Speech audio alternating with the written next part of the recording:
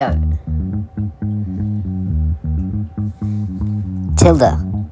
back quote, exclamation mark, at sign, at the rate, hash, dollar, percent or percentage, caret,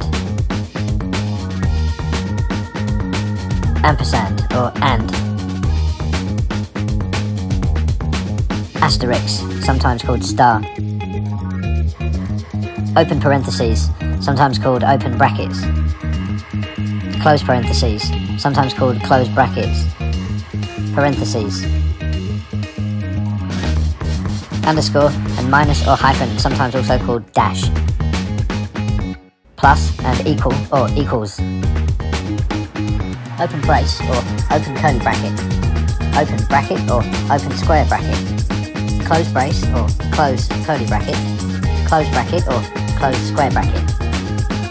vertical bar or pipe, sometimes called line, backslash, colon, semicolon, quote, single quote or apostrophe, less than,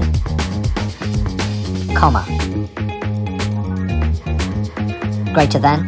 dot, full stop or period, question mark and slash or forward slash, Windows,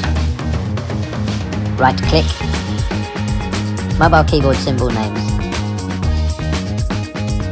delta, yen or yuan, degree, degrees, euro,